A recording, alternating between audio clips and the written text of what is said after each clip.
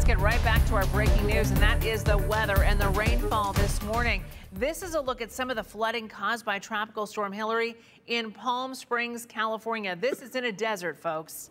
So, Jim, what is the latest on our stormy weather in Idaho this morning? We saw Brenda with those raindrops. The rain really coming down there in Caldwell. Yeah, we're not getting the bulk of the stormy energy like they did in Southern California when the tropical storm actually moved through, but we're getting all the moisture and rainfall left over from it heading right up into eastern Oregon and western Idaho. So a lot of rain this morning, moderate to heavy rain in many areas. When the kids go out to catch the bus, make sure they're prepared for wet weather this morning. It will stay showery throughout the day, letting up a little bit later on this afternoon, but intermittent showers and possible thunderstorms and turning windy later on today. Mid to upper 60s this morning and into the low 80s later on this afternoon when they head home from school. Right now, here you see the mid to upper 60s in the valley areas, 50s in the mountains, and the dew points are right up there within a couple of degrees of the air temperature.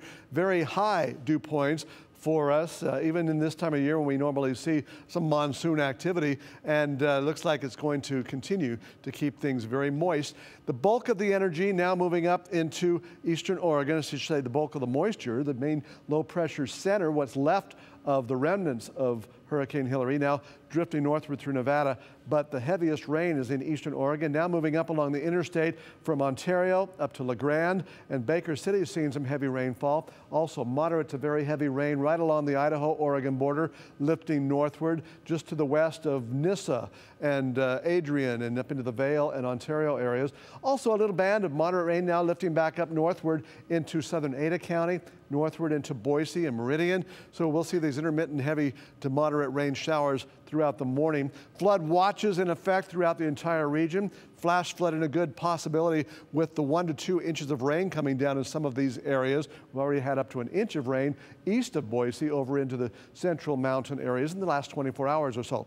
Wind advisories and warnings also near the Nevada border up into the Magic and Treasure Valleys for gusty winds of 30 to 50 miles per hour later on this afternoon. So right now we're focusing the heavy rainfall in eastern Oregon and along the Idaho-Nevada border, lifting northward into the west central mountains as well, up toward Cascade and McCall. We've got some moderate rain at times right now.